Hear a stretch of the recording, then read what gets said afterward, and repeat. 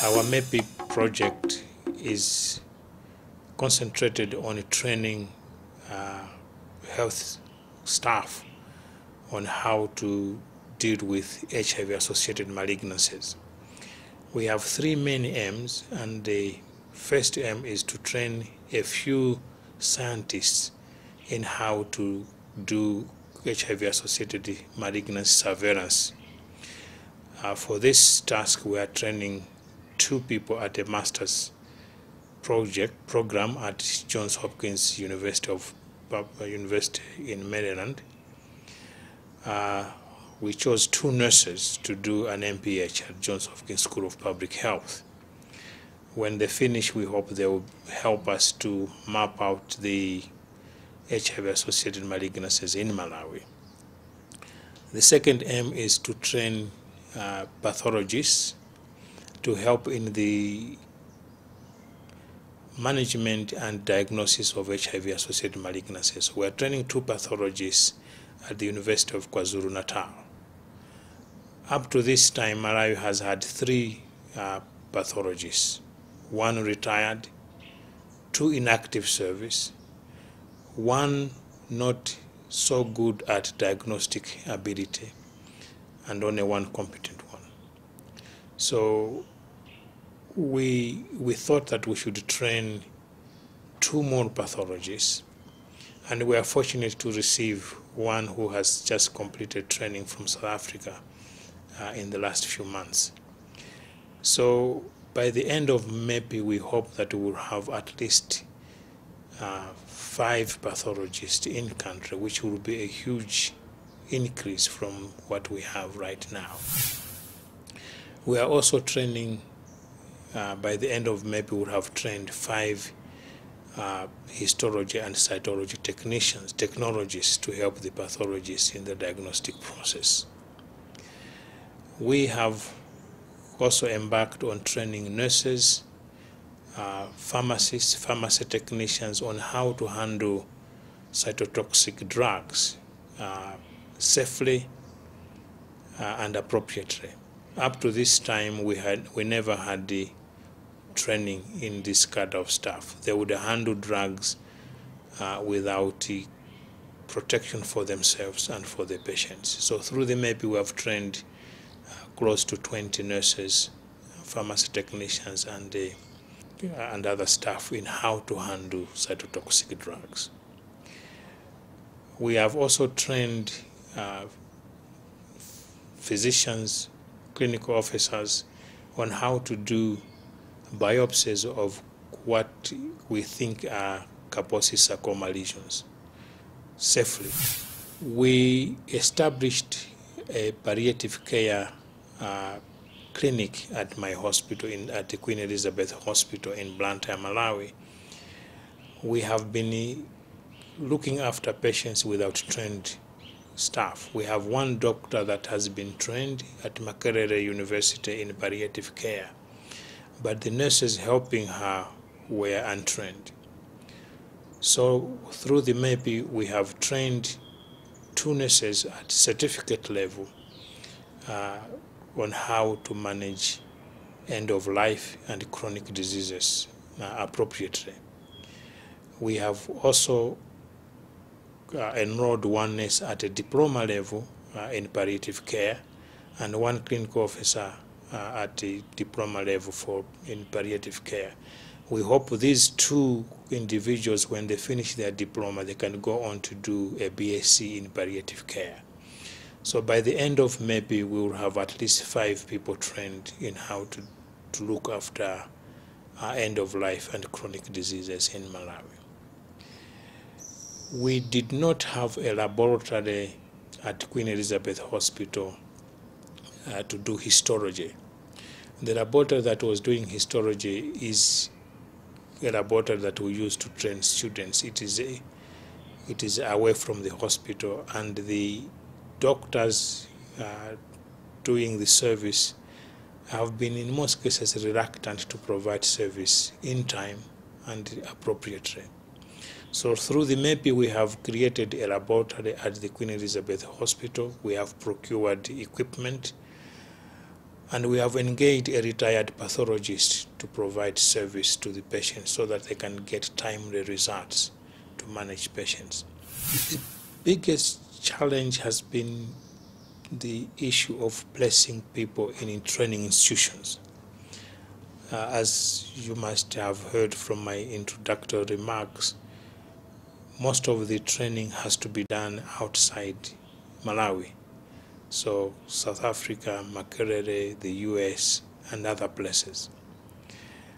The registration of people with the Health Professional Council of South Africa for them to engage in training has been the biggest hurdle that we have faced.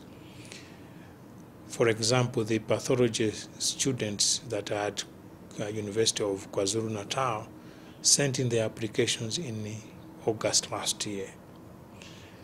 By March this year, they were not yet registered. We had to send them unregistered to KwaZulu-Natal to pursue registration while there. The cytology and the histology technologies that we would want to train, only one has managed to register and is gone. The other two that are supposed to have gone have not yet gone. We are still chasing the registration process. So this has been our biggest challenge. I am a physician, and as a physician, I rely a lot on pathological services for me to manage my patients well. The greatest excitement has been to bring back the retired pathologist into service to help improve diagnostic services at my hospital as well as at our sister hospital at Kamuzu Central Hospital in Lilongwe, because it's going to provide service to both hospitals. So that has been my greatest excitement in this whole process. Pathological services were neglected, especially anatomical pathology services were neglected. Now, the fact that we advertised for students to undertake pathology training through the MEPI, we saw the ministry also getting interested.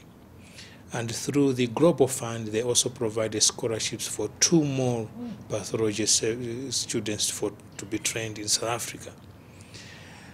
And only this morning, before I came here, I was reading through my emails, and 1 more student is interested to do pathology services, and I have to find where to get resources to train her. But she just wrote to me that she is interested to do pathology, and she's not the only one. I have had contacts from other students wanting to do pathology. Now, it seems to have a snowballing effect. The fact that we introduced some students to the training of pathology, many more seem to be interested to do so.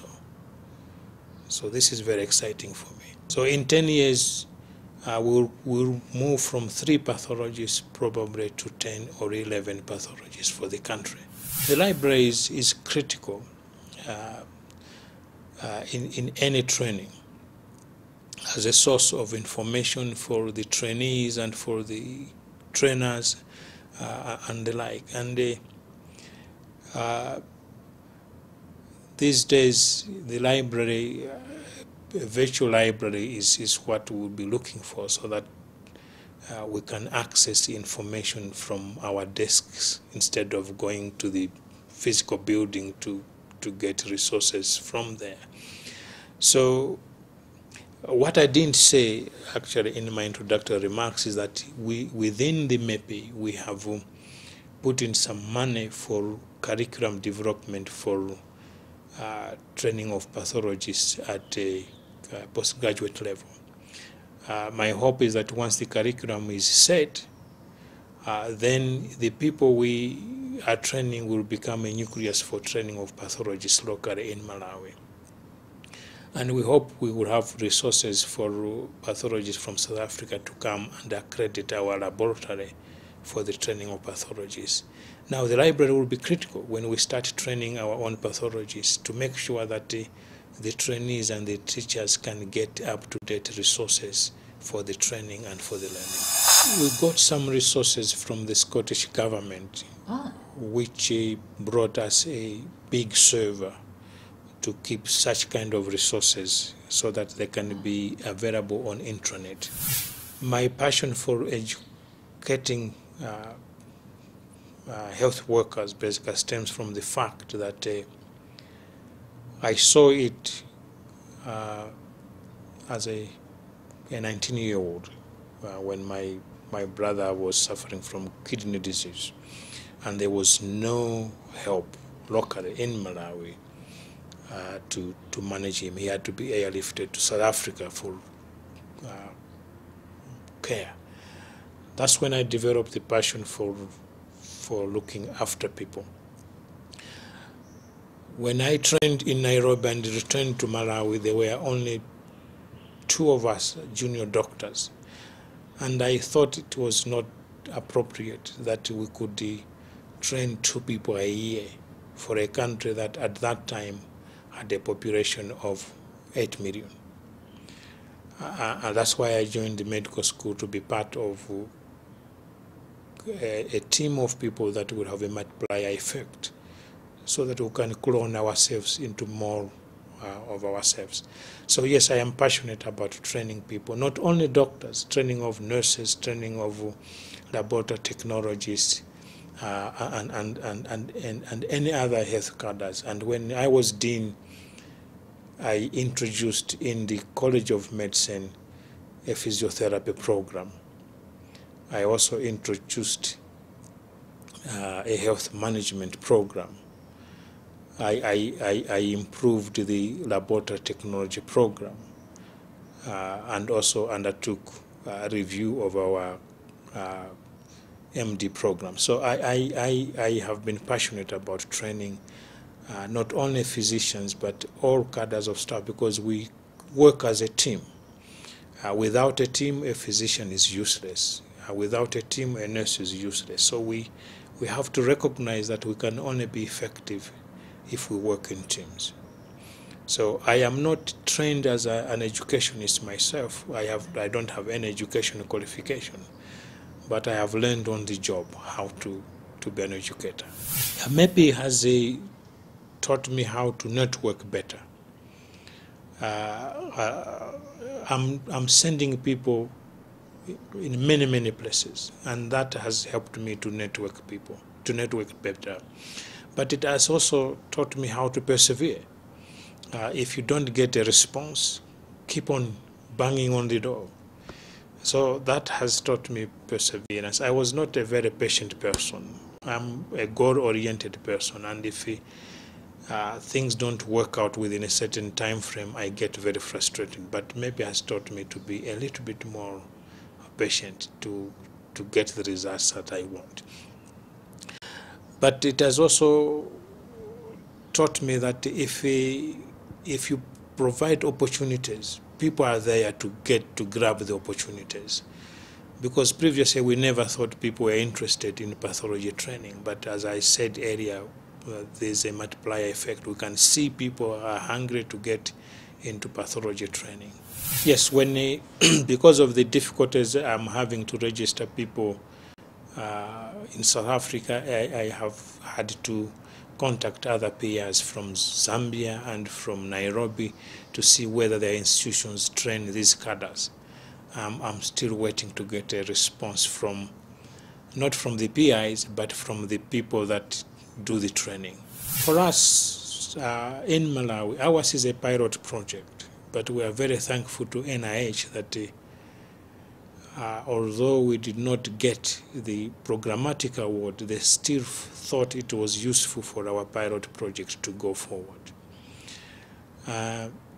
Yesterday I was talking to one of the CDC people, and he was saying how and when we will get a programmatic award, because they think what we are doing is very exciting, and they thought it could be a trigger for better things to come. So we will wait and see.